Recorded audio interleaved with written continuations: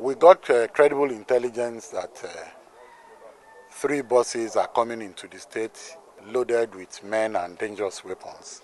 So we laid siege on the road, and eventually the 3 buses came at about 1:32 a.m. on Thursday. So we pursued the buses. 2 of them escaped. We eventually were able to apprehend one. After tailing him for about 40 kilometers, he was able to cross 4 barriers because we actually called our men at our various control points, and he scaled the barricades until he got to Ondo town, where the road was solidly blocked, and they came out.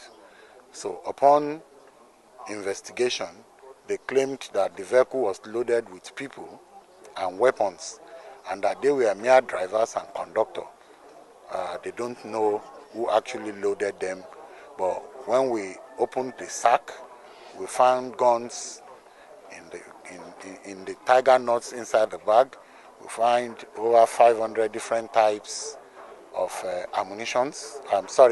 of knives, swords, knives, cutlasses, arms, charms, and a lot of things in their load.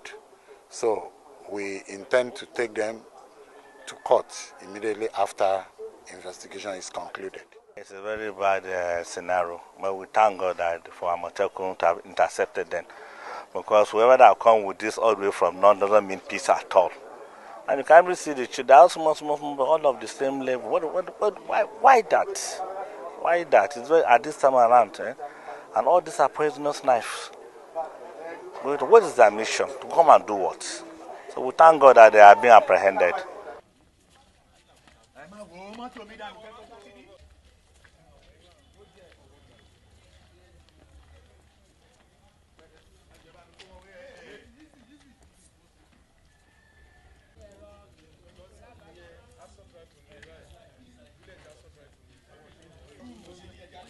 Yeah.